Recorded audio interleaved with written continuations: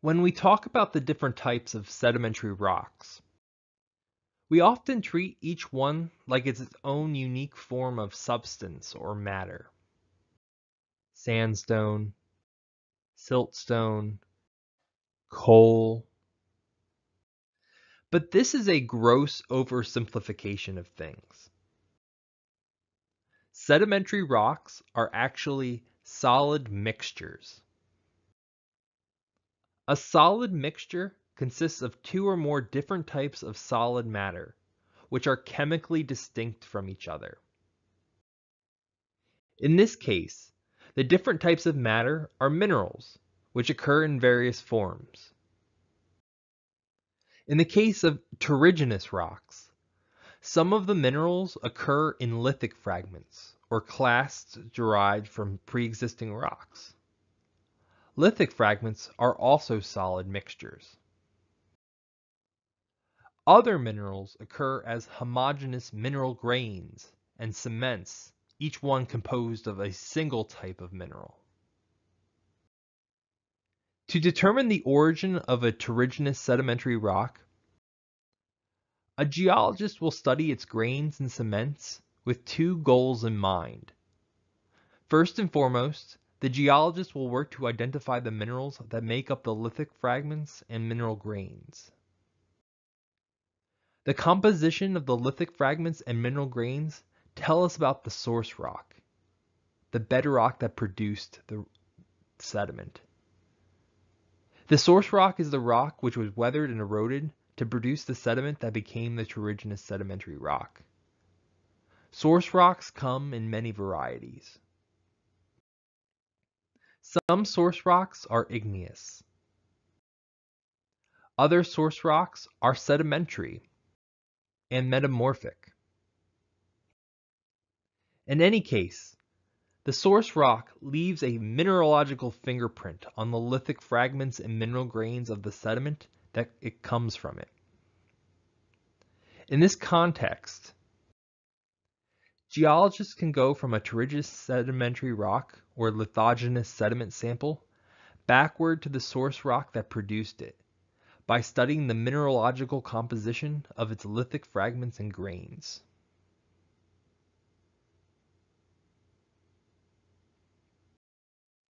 We refer to the origin of a sediment sample or a sedimentary rock as its provenance. Besides provenance, a geologist will also study the minerals in a terrigenous rock so they can better understand its history of diagenesis. When did it undergo lithification? How deep was it buried? How hot did it get? Is there evidence of burial compaction? What sorts of cements are present between the grains? And how exactly did they form? What can they tell us about the depositional environment? Are the pore spaces completely filled by cement? Or is the rock permeable?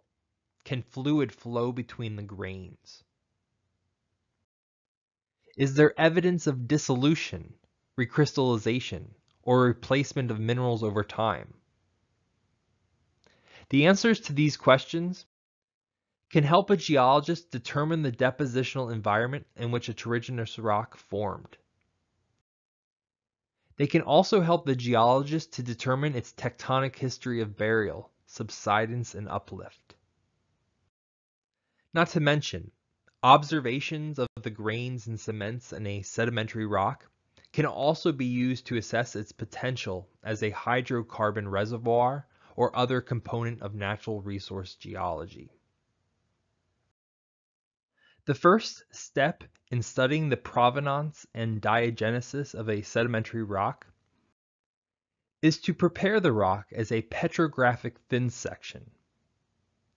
A petrographic thin section is a slice of rock that is so thin that light can shine through it. Generally speaking, this means that a thin section is about 30 micrometers thick. A thin section is created using a special saw for cutting rocks, along with various other pieces of equipment. The saw is used to cut a piece of rock down into a rectangular cuboid, usually around 25 millimeters wide by 45 millimeters long and 5 millimeters deep or so. We refer to the rectangular cuboid as a thick section. The rest of the material is usually set aside and saved for other projects. The next piece of equipment that is used is called a grinding and polishing wheel that is affixed with grit paper or some other coarse material. This wheel is used to polish one surface of the thick section so that it becomes very smooth. The thick section is then glued to a glass slide with an adhesive glue-like substance called epoxy. To complete the thin section, so light can pass through the rock, material must be removed from the thick section and it must be trimmed down. This is accomplished by again using a rock saw to remove the bulk of material, and then using grit and a polishing wheel to slowly remove material from the surface of the thick section. It can take quite a while to polish a rock down to 30 micrometers, but in the end, light should pass right through it.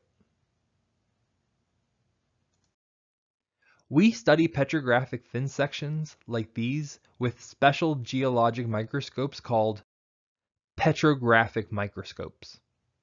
Petrographic microscopes have all of the traditional features of compound transmitted light microscopes, as well as a few additional features that are necessary for mineral identification and mineralogical analysis.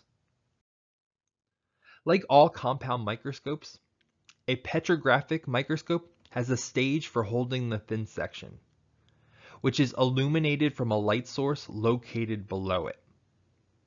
The user can change the amount of light that passes through the thin section by adjusting an aperture located beneath the stage. The user can also adjust the level of the stage and the focus of the microscope with two adjustment knobs located on the side of the microscope. Magnification of the thin section is achieved with two lenses. A large objective lens located right above the stage, as well as ocular lenses located in the eyepieces. The user can change the magnification by swapping the objective lens, and the total magnification is the product of the objective and ocular lenses being used.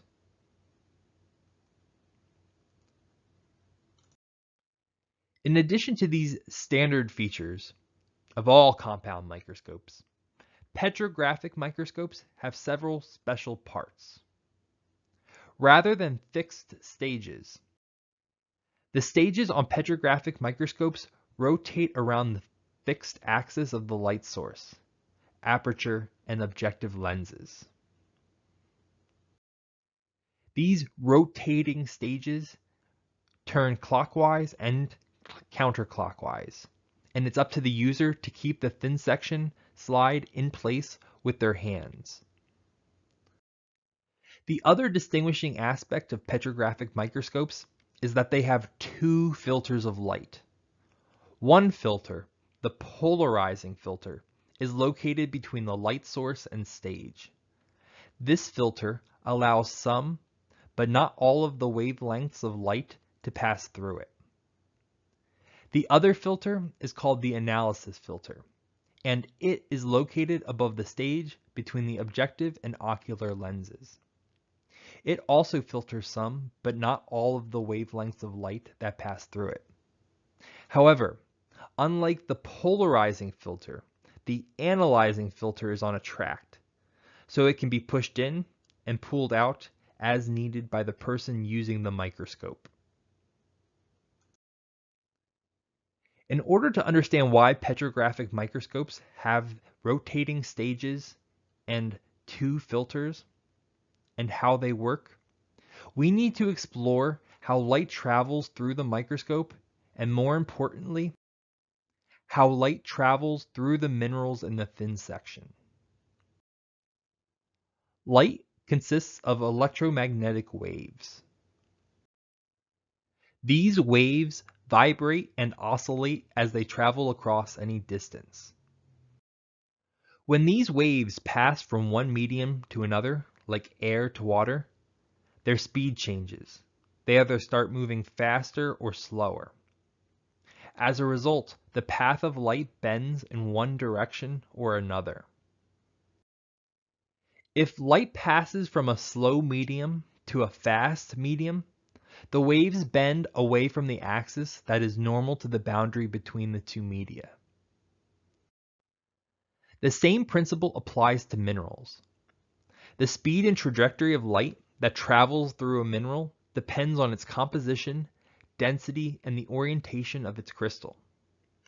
Importantly, these relationships affect the appearance of minerals under the microscope, and so we can use the appearance of minerals in thin sections to help us identify them. In order to do this, the microscope filters unpolarized light, blocks certain waves, and lets polarized light pass through it. This means that the filter only allows light waves vibrating in one plane to pass through it. Plain light, consisting of wavelengths of many varieties, becomes polarized light, with the wave oscillating in only one plane. The analyzing filter, located above the thin section, does the same thing as the polarizing filter. However, it is mounted perpendicular to the polarizing filter. As a result, light waves can only pass through both filters if they are vibrating at 90 degrees with respect to each other. Therefore, light only passes through both filters if there is refraction of the waves as they pass through a mineral. If there is no refraction between the filters, or if there is no thin section between them at all, then no light is getting through both filters and the view in the microscope appears black. However, minerals refract light. So if minerals in a thin section are present between the two filters, the light will be refracted and the minerals will be visible under the scope. For this reason, the filters allow us to recognize minerals under the microscope. Because the refraction and vibration of light depends in part on the orientation of a mineral crystal, we can use plane polarized light, cross polarized light, and the rotating stage of the petrographic microscope to observe how the appearance of a mineral changes as its crystal is reoriented with respect to the plane of light. This all sounds very complicated, and it can be quite difficult. One must always be mindful of how light is being filtered in a petrographic microscope. If both filters are being used, then we say that the light that reaches the eye is cross-polarized, because the directions of light being filtered are crossed. Conversely, if light is only being filtered by the lower polarizing filter, then we say that the light is plane polarized light.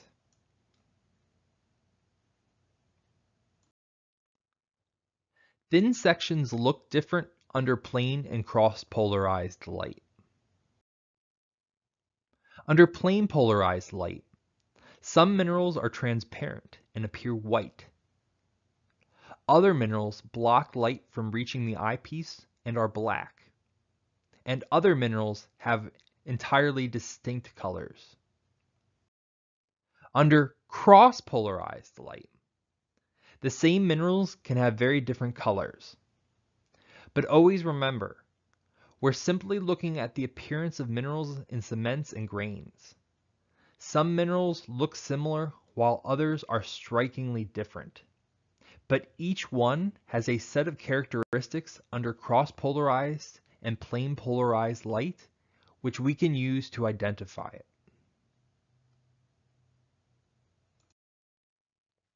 So what are the characteristics of minerals in thin sections that help us to identify them? Well, two of the most obvious characteristics are opacity and color. Again, under plane polarized light, some minerals are transparent and appear white or slightly cloudy. Other minerals block light from reaching the eyepiece and appear dark. Here, you can see an iron oxide called magnetite. Iron oxide and iron sulfide minerals like magnetite and pyrite, along with organic matter and other materials containing heavy metals, all tend to appear black or very dark brown in petrographic thin sections. This is because they have high opacity. In other words, they are opaque and block light from shining through the thin section. That said, many of the most common minerals in sedimentary geology are translucent in plane polarized light, including quartz, feldspar, calcite, micas, and clays. These minerals are often colorless and appear clear and white.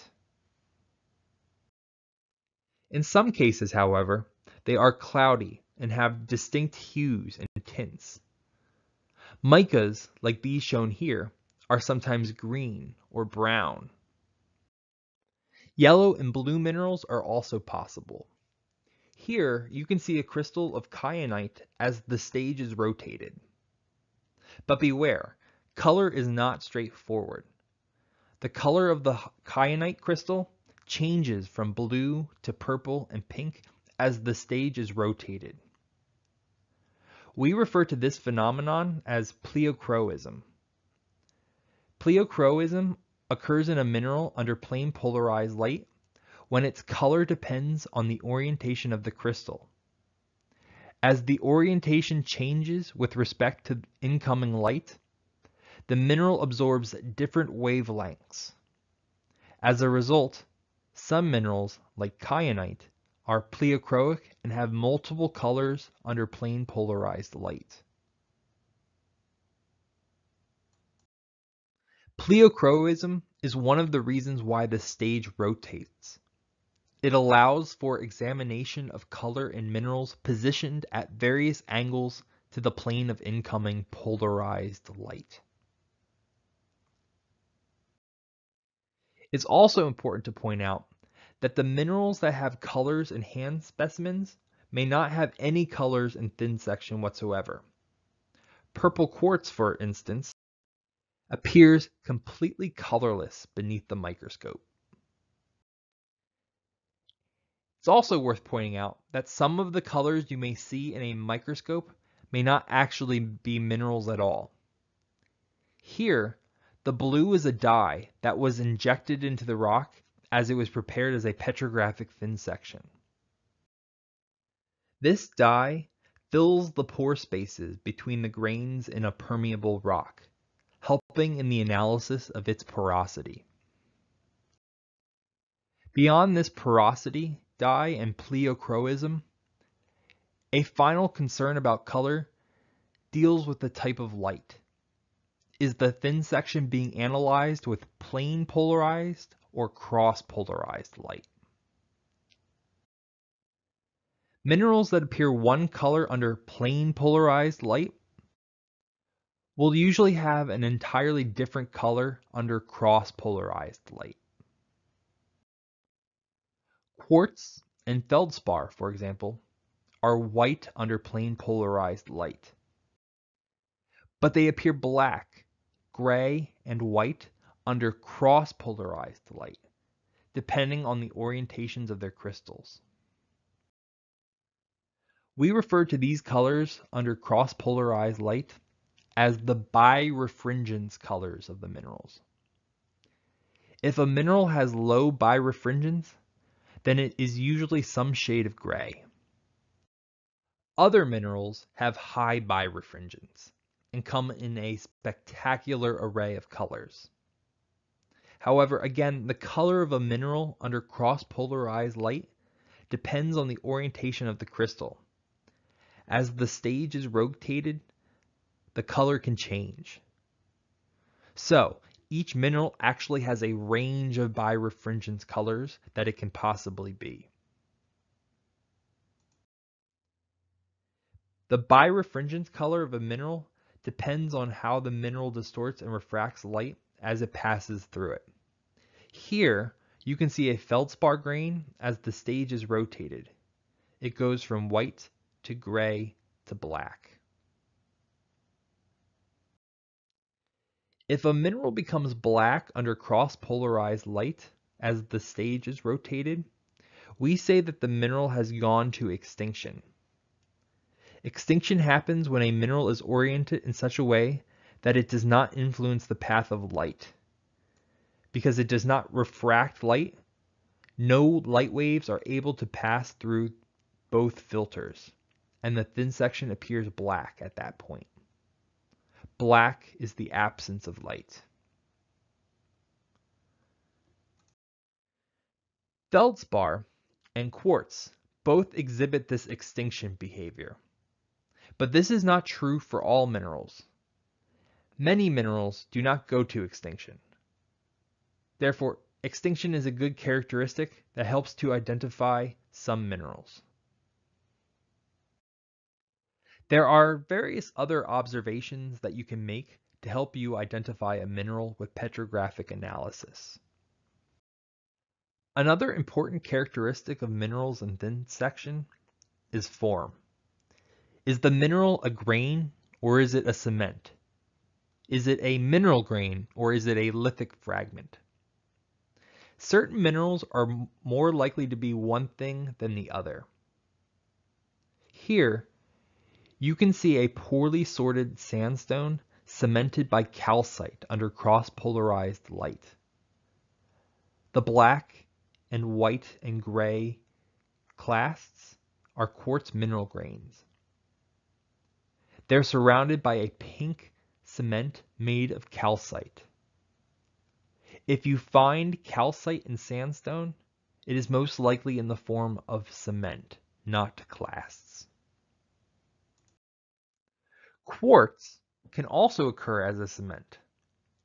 Unlike calcite cement, quartz cement is white, black, and gray under cross-polarized light. Here, quartz cement is filling pore space between quartz mineral grains. Another obvious characteristic of grains is their shape.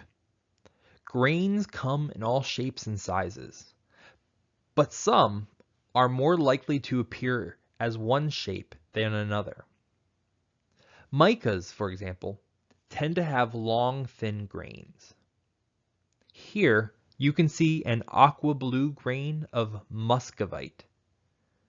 You can tell it's a mica because, like other micas, this mineral is a sheet silicate, meaning it consists of many thin sheets.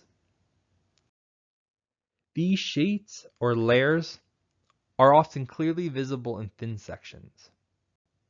The fracture spaces between them are sometimes filled by cement. In this case, some of the spaces are filled by calcite. This leads us to cleavage. Cleavage is the tendency for grains to split and fracture along structural planes determined by the crystal lattice structure. Think of cleavage like taking an axe to a mineral. You would most commonly cut the mineral in a certain way, given its crystal lattice structure. In the case of micas, like muscovite and biotite, you would probably use the axe to separate the different layers. It has one direction of cleavage. But there are some minerals, like quartz, with no distinct planes of cleavage. And there are others with multiple directions of cleavage. Feldspars, like orthoclase and plagioclase, have 2 directions of cleavage. Calcite has 3. In any case, this characteristic of minerals in thin sections is important because they often have very distinctive cleavage patterns. Quartz grains like these don't have any lines of cleavage. You can only see microcracks and fractures caused by stresses created by sediment loading and burial compaction during diagenesis. These fractures are completely distinct from real lines of cleavage. Feldspars can look very similar to quartz, but they have very clear lines of cleavage. Here, you can see an albite anorthite feldspar grain with clear parallel lines of cleavage. The grain also illustrates another interesting feature, polysynthetic twinning, with straight twin boundaries and concentric zones that reflect changes in composition during crystal growth. Crystal twinning is a phenomenon where 2 separate crystals share some of the same crystal lattice structure. In other words, the 2 crystals share a surface and appear to grow into or out of a twin plane. The twinning is associated with straight twin boundaries and concentric zones related to changes in composition that occurred during crystal growth. Twin crystals are common among feldspar minerals, and usually it is most easy to observe them under cross-polarized light. The twinned crystals will go to extinction at 180 degrees with respect to each other. Twinning is an especially common feature of plagioclase feldspars like albite and anthrite. As a result, these minerals tend to look zebra-like. They have a black and white striped appearance.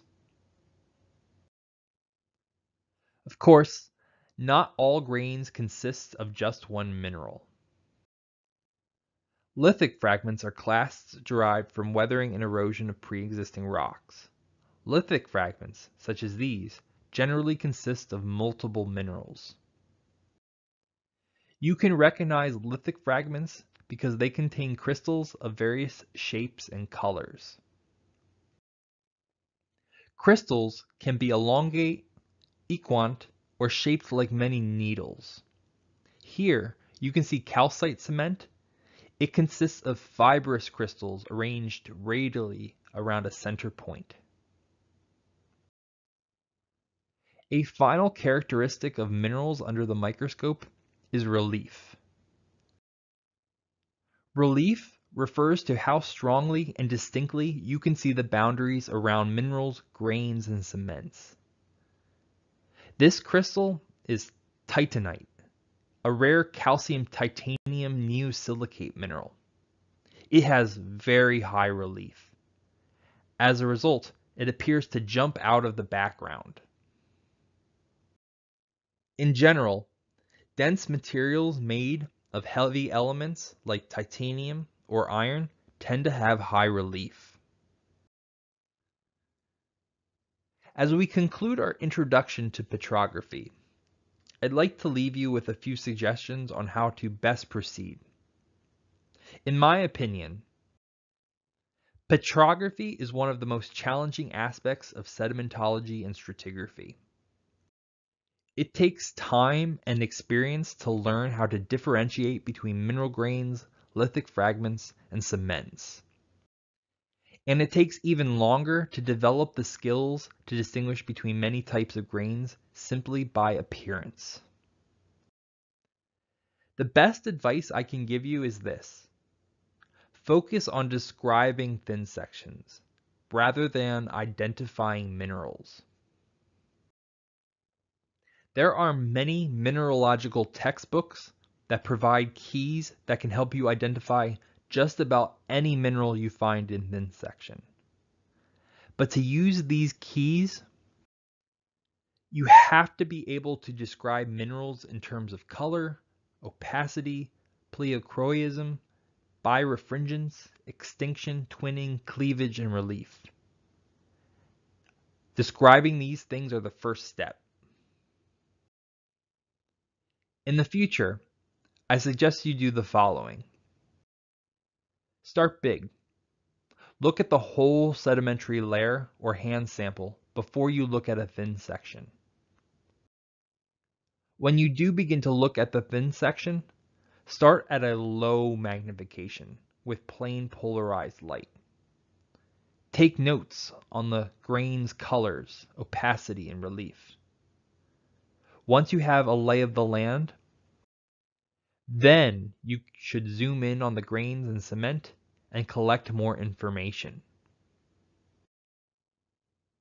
You can also then, at that point, switch to cross-polarized light and look at birefringence and extinction. Only after you have all of these things can you start to try and figure out what minerals are present. One of the most common goals in petrography is to determine the percentages of rock that are certain minerals. You should wait to tackle this question until you know exactly what minerals are present in your thin section. Once you do, you can use a random sampling method like point counting to get a sense of how much of each mineral is present and what percentage of the rock it represents. From there, you can finally move on to questions about provenance, diagenesis, and depositional environments. Whatever you do, don't give up. Petrography is a skill like any other, so practice, practice, practice. It's the only way to get to Carnegie Hall.